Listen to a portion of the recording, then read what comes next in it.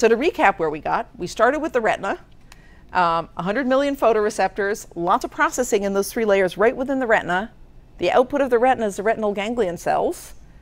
1 million of those send their inputs up the optic tract to the LGN, and those cells already have picked out changes in time and space. They like spots of a certain size that change in brightness over time. Okay? They then go to the LGN right there in the middle. They make a single synapse in the LGN, and then they project up to primary visual cortex up here, where we see a retinotopic map. We see orientation selectivity. We saw how that was computed from retinal ganglion cell type receptive fields. And we see these ocular dominance columns. Okay, so these are the major first few stages of the visual system. Everybody on board here? I know this is a lot of details. But what's cool about this is we can see how information is kind of getting processed differentially at different stages. We can start to see the buildup of a whole series of computations. Okay, so now we've landed up in the cortex, finally. What next? Well, what next is that all hell breaks loose. You've probably seen this diagram before. It's pretty horrifying. This is visual cortex. It is complicated as hell. This is a very old diagram from 1991 from studies of monkeys. It's gotten much more complicated since then. Once you get up to visual cortex, there's a bunch of properties. First of all, there are dozens of distinct patches of cortex, distinct areas of cortex that process different kinds of visual information. Okay? There is sort of a hierarchy. That's the point of this. This is the retina, the LGN, and V1 are right there, right? The rest of this is cortex, and these guys had a story about how each of these stages could be thought of as a successive stage in the processing hierarchy.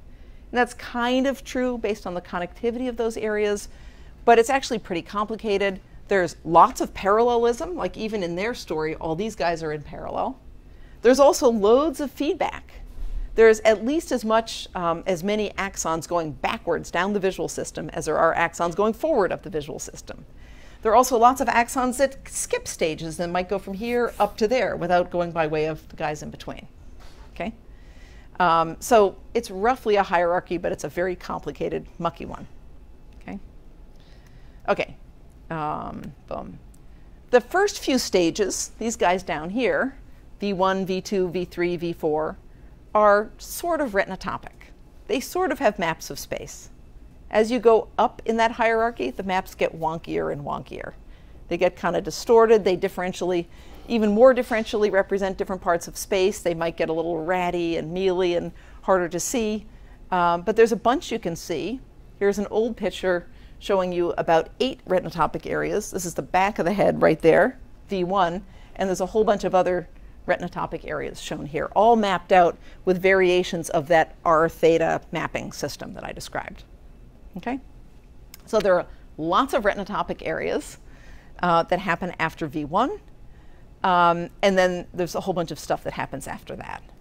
Very loosely, and we'll talk more about this next time, we can think of this whole big mess as very loosely divided into 2 main processing streams. Those processing streams are not totally segregated. They actually overlap. You can see all the connections across. But very roughly, you can think of 2 processing streams in the human brain that go down like this into the temporal lobe and up like that into the parietal lobe. And you can see those in this wiring diagram. And we'll talk more about this next time, but very roughly, that dorsal processing stream is more involved in using visual information to act on objects. I forgot to bring a tennis ball and throw it into the crowd, which I love to do, but it's amazing we can do that, right? A moving object is coming at you, boom, you catch it. Think about like designing a robot visual system that can do that. Like, best of luck to you, right? So just one second. So what you need to do that is you need to process the motion, you need to predict where it's going, you need to plan action according to the visual information. So think of this as visually guided action. Visually guided action is just amazingly skilled, right? Like there are all kinds of, actually you don't even need to have a tennis ball lobbed at you.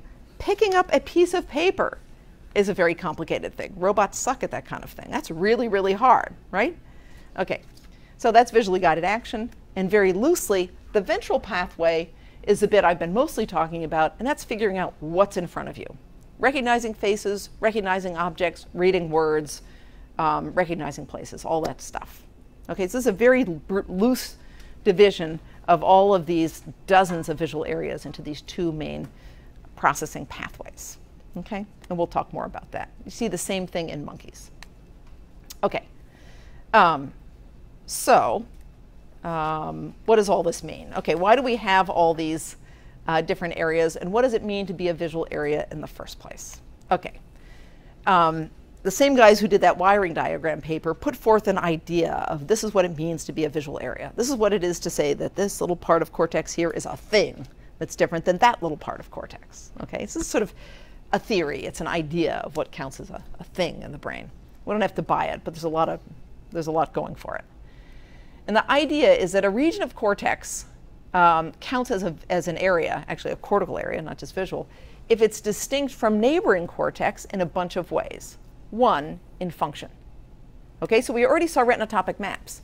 If you have a bunch of distinct retinotopic maps, that's a pretty good indication that each of those is a distinct cortical area. Okay, that's the most obvious way.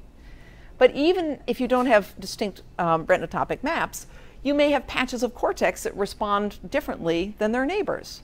Like, for example, the fusiform face area responds selectively to faces and neighboring cortex does not. That's a functional difference from its neighbors. Okay? Functional differences are one property to establish that a patch of cortex is really a distinct thing. Another is specific connectivity. So that whole wiring diagram that I showed you, the connections of each of those little boxes, each of those cortical areas to all the other ones was different from each other, right? So they're highly interconnected, but that pattern of connectivity is different for each visual area. Okay? Okay. And finally, this is a looser one, and it doesn't always work, but for some areas in the visual system and some regions of cortex, there are actually differences in the cells and layer structure, and you can see that in histology. You take a postmortem brain, slice it up, look at the cortex in cross-section, and you see different structure there. For example, the border between V1 and V2, you can totally see. In fact, you can see it even with MRI, even with anatomical MRI. And it's very, very sharp. And the reason that V1 and V2 look different is that V1 is getting this massive input coming up from the LGN. So there's a huge bundle of fibers that come in and connect straight in the middle layer of V1, causing a band there, a stripe in the cross-section of the cortex that you see in V1 that's not there in V2, because you don't have that input going into V2, it just goes into V1. Okay, so that's an example of one way to define the edge of a cortical area by the, what the structure of that cortex looks like, just the histology, the tissue, the stuff. Okay? So those are the kind of accepted criteria for what what you have to have a to call something a distinct cortical area. These criteria are often violated. I named the fusiform face area before I knew about this. I hadn't read that paper. I was only going on this. I didn't have that or that. I still kind of don't have that or that, although it's coming along a little bit, right? Okay, so people use area in different ways, but the official, serious neuroscientist way is you got to follow these criteria. Okay.